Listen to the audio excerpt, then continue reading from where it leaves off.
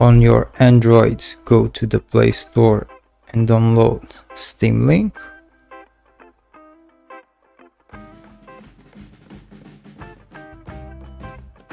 Now go to your PC, and in your PCSX2 we're going to disable automatic updates and hide cursor in full screen.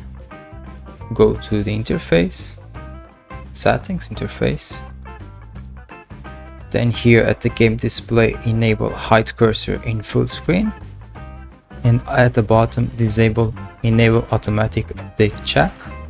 If you want to check for updates manually, you can click on this button here, or you can go back and go to the help tab and check for updates. You can also change some graphics settings. Any of these settings are optional, they're just my preference. You can use 720p, I think that's enough if you're playing on your phone. Maybe on a tablet you could go to 1080p. Now go to your Steam. Go to Steam settings. Then go to the remote play settings and make sure enable remote play is turned on. Then go back or close the settings and go to your library. We're going to add PCSX2 as a non-Steam game. Search for the PCSX2.exe.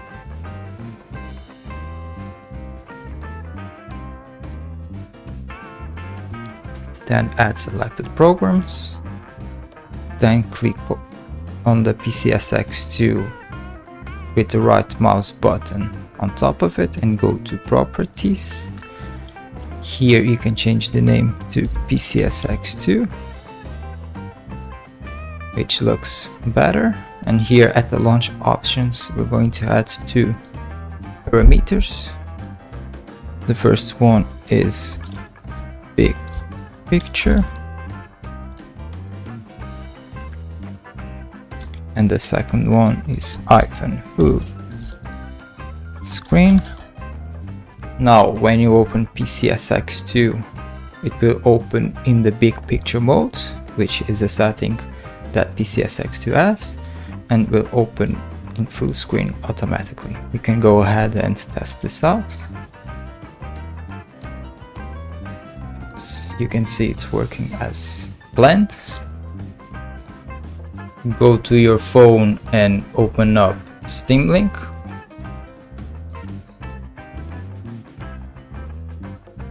When you open SteamLink for the first time, it will show a message for you to allow SteamLink to find, connect to, and determine the relative position of nearby devices. This will detect computers in your home that are running Steam.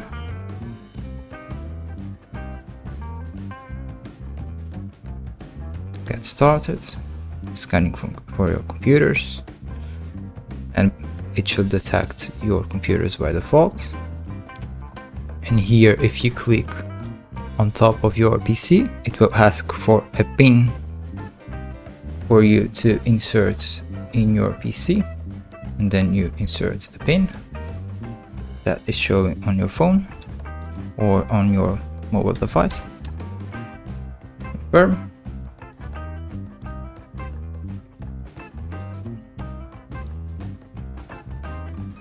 It will now test for your bandwidth, or do a test for your bandwidth.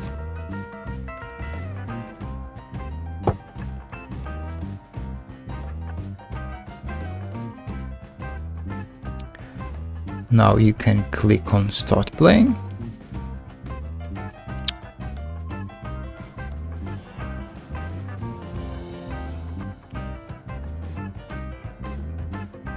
Then go back to your library. Go to non-Steam games and open PCSX2. As you can see, it boots in the big picture mode. Then you can go to your game list and you can play wherever you want. Before doing anything else, we're going to configure our PCSX2 controllers. This is only for the touchscreen controllers. If you're using a physical controller connected to Bluetooth or a cable, you can skip this part of the video. On your PC, grab your mouse and go to settings. It's easier if you're doing this on your PC. This is a one time only. Don't need to do this every time. Then go to the controller icon at the top. I recommend disconnecting any controller from your PC and from your phone or mobile device, so PCSX2 will only detect the touchscreen controllers. Scroll down until you see automatic mapping and choose controller. In this case it's Xbox 360. For Windows, this is the touchscreen controller. Now your controllers are configured. You can go ahead and play a game. Everything should be working correctly, but as you can see, we're missing buttons on our touchscreen controllers. We don't have the sticks or the R1 and R2. You can go ahead and press the Steam button to go to options, and this will direct you to the controller settings. Then press A. We're going to download a layout that I already made. Then go to the gamepad here at the top. Then go to the community layouts. If it's not showing here at the first three layouts, you can press the X button to show more layouts. For me it's showing at the top because it's the one I did. Then download the PCSX2 gamepad for mobile touchpad. Press the A button or download, then press the X button to apply the layout. Then go back. And here, as you can see, all the buttons are showing up. Then you can load the game.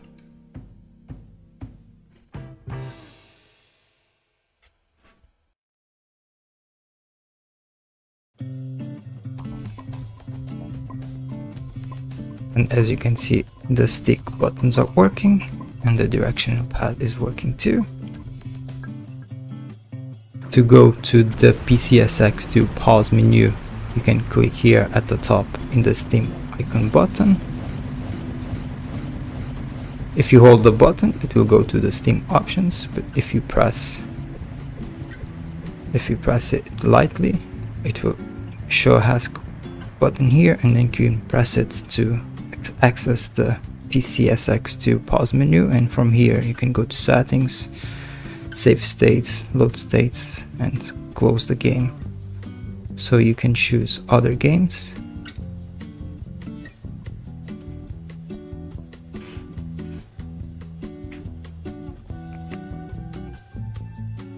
After connecting a Bluetooth controller or a controller with a cable to your phone, if the touch screens are still showing up, you can go to the top left 3-dot menu, go to the turn off icon, and here you can disable touch controls. Now to configure the PCSX2 controllers, go to your PC and grab your mouse. It's easier to do on your PC. Then go to settings. Here at the top controller icon, press on top of it. Then scroll down until you see automatic mapping. And in automatic mapping, choose your Bluetooth controller. And everything should be mapped correctly. Then go here to the right. This is the hotkey settings. And here scroll to the top, and in the open pause menu we're going to change the shortcut to L1, L2 and R3, the right stick button. Then everything should be set correctly and ready to go. Go to your game list and choose any game that you want to play. Now you can play your PCSX2 with SteamLink on your phone. To access the PCSX2 pause menu, press the L1 L2 and the R3 buttons. R3 is the right stick button, and from here you can go to close game, exit and save states, exit without saving, go back, you can go to settings, game properties, resume game, and you can choose any other game from your list, or you can exit PCSX2. I always recommend closing PCSX2 here before stopping the stream. That's it for this video. Thank you for watching and happy gaming.